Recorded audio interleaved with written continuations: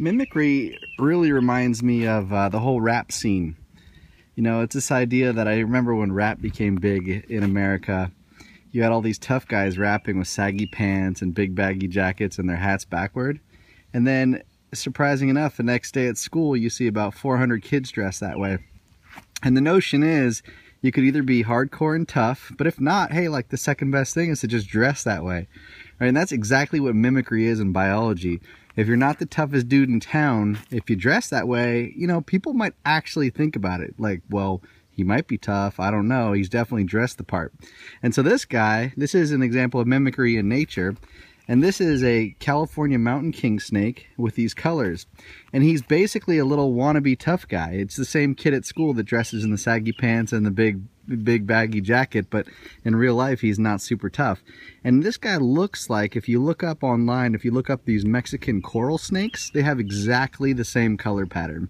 And let's be honest, if you were hiking down a trail and you came across this guy, even if you like snakes, even if you're good with snakes, you would absolutely be unsure as to whether or not he's poisonous. In fact, he totally looks poisonous to the layperson.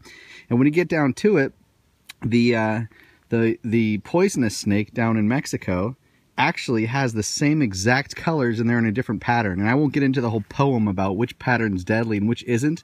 The bottom line is, if you're a predator and you see this guy, he looks pretty poisonous from here, so you probably leave him alone. This is not like exactly a middle school survivability tip, but the idea of mimicry really is effective across all species. You know, you'll find a lot of bugs that look like bees. This was, you know, the yellow and black patterns, and they're absolutely not, they don't sting, they don't bite, but they have the look, and therefore people leave them alone. So again, this is a California mountain king snake. Great example of mimicry. He's mimicking the coral snake that is deadly down in kind of the Central America. And remember, if you're having a hard time with biology at your local high school, you can take it online at Silicon Valley High School, pass it there, and the credits will be transferred back to you.